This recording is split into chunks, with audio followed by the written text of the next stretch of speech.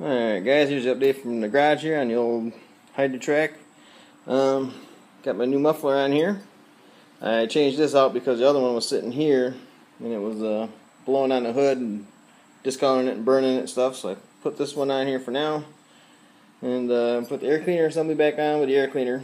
So I had it running earlier and I adjusted the carb to work with the air cleaner, and if you'll notice, I got more stuff torn off because I addressed this clutch issue today. That bracket, this bracket, you can see it's all worn out, that bushing in there. So I popped that sucker out, and I had this one here off of that 66 that I was parting out like years ago. I think that's the last part off that tractor, but that one was nice and tight, so I put that in there. Got the idler pulley on it, and I found out the reason why they didn't have the idler pulley on it is because the other belt they had on there, the drive belt, was way too short, so it wouldn't work. So I ended up swapping out the drive belt for that other 79-inch I bought when I bought the one for that hydro, so that worked out pretty good. So I got that in there. Just basically fixing stupid stuff, guys. They had, this was all screwed up. They had this spring for the clutch going up to the battery tray and not over to that, so I've been working on it, got everything adjusted, straightened out. Everything's in line now. You can see clutch works, not too bad, nice and tight in there. So just new brackets, all I needed. Got it straightened out, got the pulley on it, or the new belt on it. Had to come under here and take this back side apart so I can get the belt off.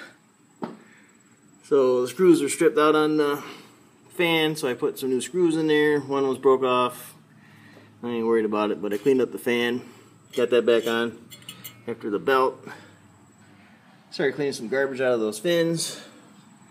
No, other thing I did, I grabbed this old drag link out of the attic that I had on the orange 68 when I swapped that out, because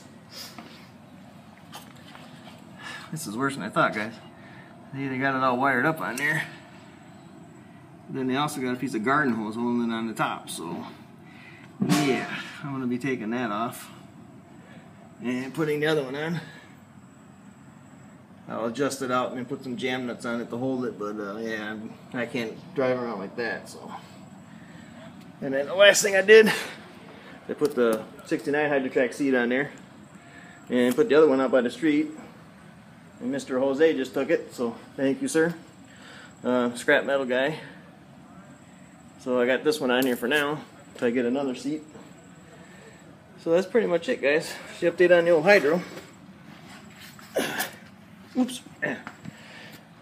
And some other odds and ends. I brought some of these parts down off the 72. I'm going to put them on there. Like the battery hold down, the pulley cover, starter generator cover, this belt. And the last thing I want to change out is this. Put this on here because this one, when I had it off yesterday, let's see if I can get it. Like this one's broke off. This one had crack in it, and this hole is all worn out, so this thing is pretty much toast. So I'm going to take all this off, put the good one on, run a belt, and that way I can put the little screen back on and then put the starter generator cover on there off the 72. Oh, and I also got this down. This is off the bad hydro motor under there, so that'll be on there for the generator cover. And that's pretty much it, guys. Just popped the battery tray off, got some new bolts in there, ready to go. Wiring looks pretty decent. So, that's the update from here, guys. I'll get another one when I get it running, so I will talk to you later.